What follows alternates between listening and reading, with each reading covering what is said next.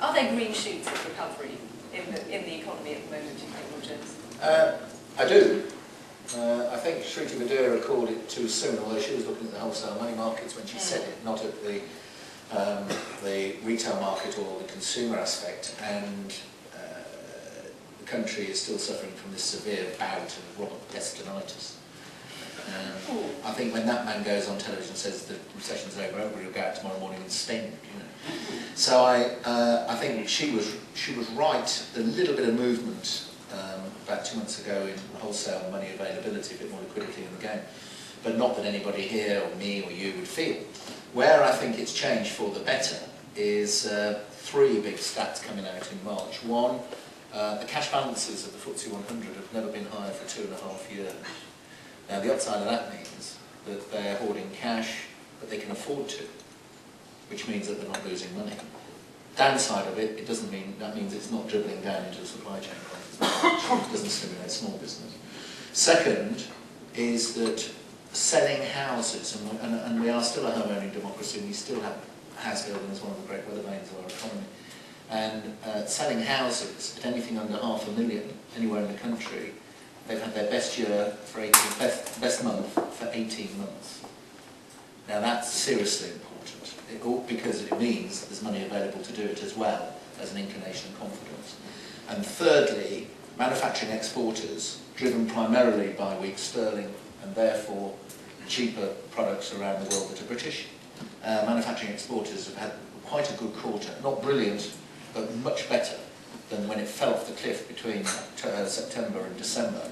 The quarter from January through March has been better by a quantum leap.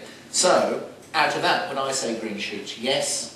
Would I say it's going to get appreciably better during 2009? Certainly not. It's going to be bloody. It's not going to be a pleasant year. But do I think that we're sort of out of the huge fall and we're coming down to sort of the bottom of the hockey stick? Yes, I do. And then it's a slow fall through 2010.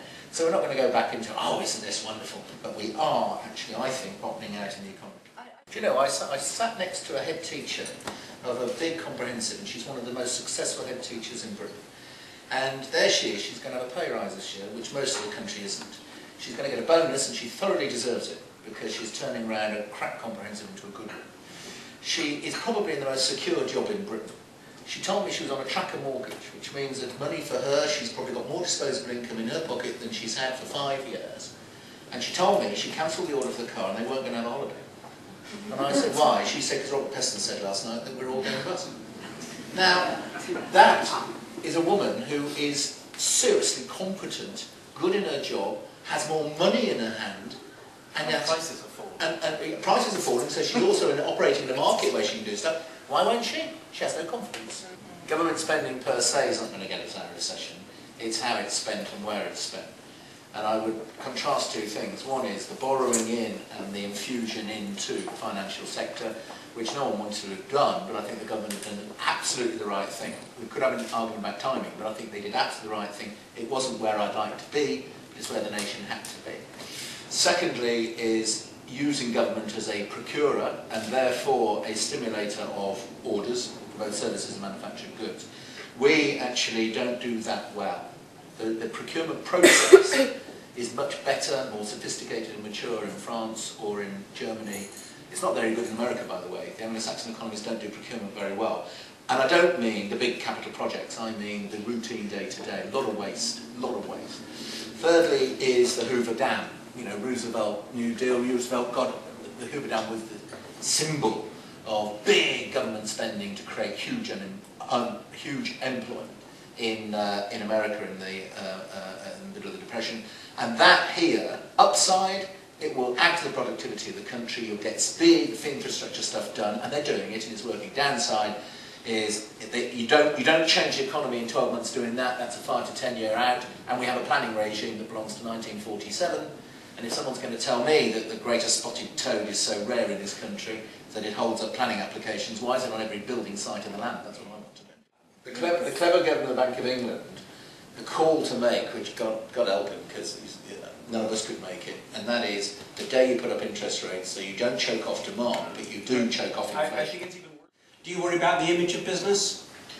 I certainly do. Before all of this crisis, you know, some examples.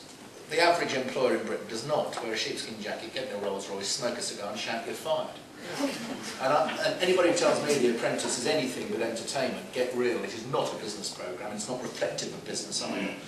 Secondly, have you ever noticed that whenever a soap opera has ever put a businessman on it, he's always the crook? Yeah. There's only ever been one businessman on The Archers, and he was a crook.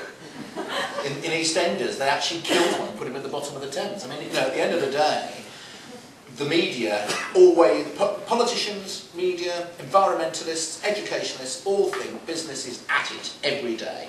And they don't think that these people here can get wealthy honestly. And I once asked a group of people at the front, I put up Jean-Pierre Garnier, who was CEO of GlaxoSmithKline, fabulous business, wonderful CEO, stonking great bonus, right? This is before all the bonus stuff just now. And I put a photograph of David Beckham, who, in my knowledge, at national level, has never won anything. And well, he hasn't. Won lots of Manchester United, never won a thing for his country. And I said, can you explain to me why when this guy gets bonuses and everything else, none of you mind? When the guy from GlaxoSmithKline who's added wealth to this nation gets bonuses, you all want to put him down in 7 tons of lead at the bottom of the river. And this bloke on the front said, well, that's easy. I could do Jean-Paul Garnier's job any day of the week, I just don't. I couldn't kick a ball like Beckham.